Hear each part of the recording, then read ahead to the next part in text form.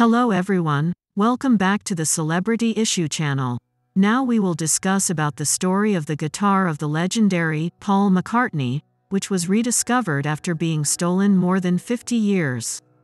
What is the story of the loss and rediscovery of this valuable treasure?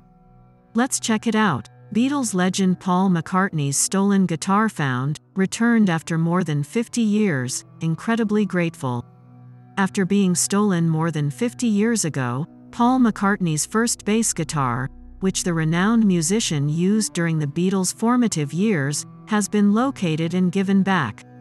After its maker and a husband and wife team of journalists started a hunt for the missing instrument in 2018, which subsequently turned into a crowdsourcing project dubbed the Lost Bass Project, the 81-year-old singer-songwriter was reunited with the left-handed Hofner 500/1 violin bass. The Hofner 500/1 bass guitar, which McCartney used a lot in the early days of the Beatles, is incredibly personal to him. McCartney's website sent a statement on Wednesday confirming that the instrument has been found and given back to its rightful owner. Paul McCartney's stolen guitar has been found after more than 50 years, which is a significant development in music history. Paul's 1961 Hofner 500/1 bass guitar, which was taken in 1972, has been recovered after the introduction of the Lost Bass Project last year. Paul is immensely appreciative of everyone involved, and Hofner has confirmed the authenticity of the guitar, the statement said. According to the Associated Press, McCartney originally paid $37 for the guitar in 1961. Today, its estimated value is $12.6 million. When the Beatles were just starting out, McCartney's main instrument during their Hamburg, Germany residencies was the guitar. McCartney reportedly remarked, "Because I was left-handed, it looked less daft because it was symmetrical," according to the AP.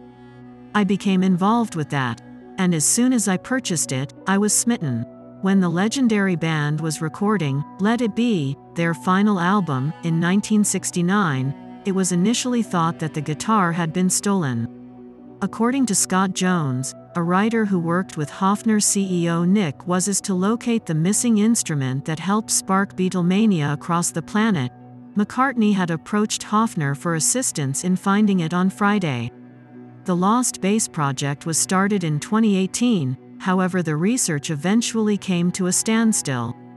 But in 2022, Jones and his spouse Naomi joined forces with WASS to help increase media coverage of the search and mobilize the public's aid. In less than 48 hours following the relaunch of the Lost Bass Project last fall, the team received 600 emails containing the little gems that led us to where we are today, Jones told the AP. Okay guys, thank you for watching. Don't forget to like, comment, and subscribe. See you next video.